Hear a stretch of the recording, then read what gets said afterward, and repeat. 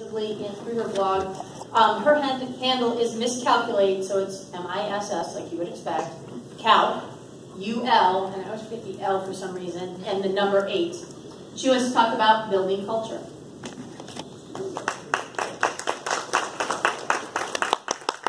All right, so first, I feel like it's my duty to share my classic 2 nice things. So this I learned before teaching, and I've done it every single year, and I will until I die. So the premise is that a lot of teenagers especially insult each other a lot, and sometimes it can be as friends, like you joke and make fun of each other, that kind of thing. So it's very common to hear, oh, you're so stupid, you're so dumb, you know, lots of different variations of that. And so my rule is anytime you say anything mean, you have to immediately say 2 nice things about that person. So the key to this is consistency, because a lot of times they're going to say stupid stuff like, I like your shirt, I like your shoes. Okay, they're not putting thought into it. And if you notice, I didn't say 2 true things, I said 2 nice things. And kids do figure that out, kind of, after a while. So what's important is that it can be about anyone. So if they say something about their mom, oh, you gotta say 2 nice things now. Or a celebrity, basically any human.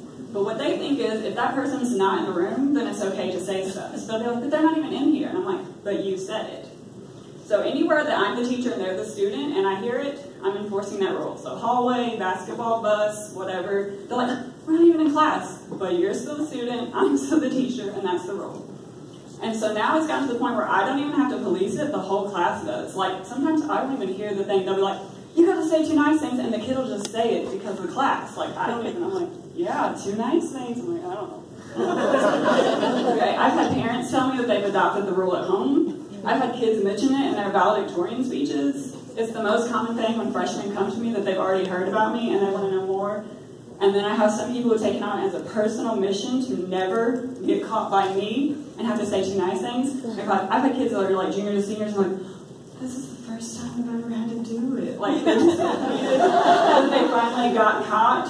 So for me, being consistent, and I don't know about you, I got ears in the back of my head instead of eyes. So I do have really good hearing. So like kids will try to say stuff under their breath even, or from across the classroom. I'll just be teaching, I'll be like, 2 nice things. And they're like, how'd you hear me? Like, they really start to think it's like a talent or something. So that's my #1 way of building culture.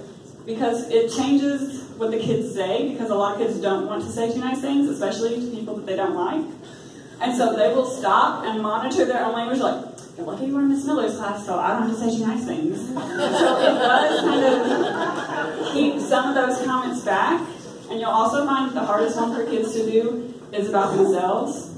So when they make a mistake, they're like, oh, I'm so stupid. I'm like, okay, now say 2 nice things about yourself. They're surprised that I'm going to enforce it about them. And then you can really see kids' security with themselves or how they feel when it's really hard for them to come up with 2 nice things. And so I try to kind of model that. I'm like, guys, you should have more nice things to say about yourself than anyone.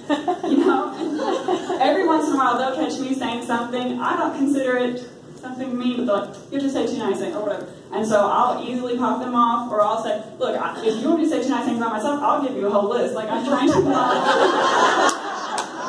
confidence, being secure, being able to notice the nice things about yourself. And so then that links to my second building culture. My favorite thing is that a couple years ago, someone here told me, I really admire all the questions that you ask on Twitter. And I was like, admire that? Why would you admire that? Because to me, that's a weakness. That's showing all the things that I don't know. Like, I have to ask questions all the time. And not just about teaching stuff, but even math. Like, I don't know the answer to this problem. Please help me. And if you haven't noticed, people literally will work out the problem and send me pictures of it. So if you're ever feeling like you're in that boat, you will get answers, and quickly, and hopefully without judgment. I haven't felt judgment, so, you know, whatever they're thinking in their head, I just need the answers to the math problem for class tomorrow. So, for me, what I did is thinking about asking questions as a weakness, flip that. Because other people see it as a strength. And if, from the quote that Carl said yesterday, if you are saying I'm open and vulnerable to help and I'm looking to get better, then you're already a leader. I'm like, hello, I've been leading since day one. Day one. So what I want to encourage you to do, and if any people watching this that are afraid to get on Twitter or blogging or whatever, the thing that you are perceiving as a weakness is sometimes perceived as a strength to everyone else. So flip that script. The thing that you're feeling so unsure about, that might be the thing that you have to share. And what's even weird that I didn't even notice until I started thinking about what I was going to say is that I would say questioning is probably one of my biggest strengths in the classroom, like as a teaching strategy. But then when I do it with my peers, I felt like it was a weakness.